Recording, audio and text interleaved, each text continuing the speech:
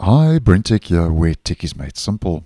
So last week, Microsoft rolled out the latest beta channel insider preview build 22635.4367, which included easier file sharing and bug fixes, and I'll leave the video on that link down below and in the end screen.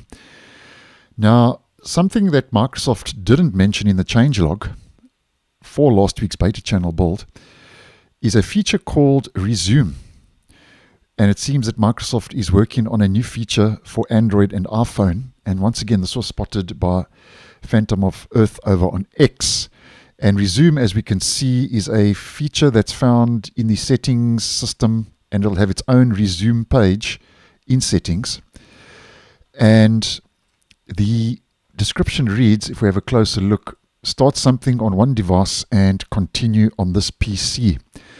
So this seems to be very similar to Apple's handoff, and this was actually called handoff and has now been renamed to Resume to obviously differentiate it from Apple. And below this we can see control which apps can use Resume. So here is an app list that you can configure to enable or disable Resume for supported apps.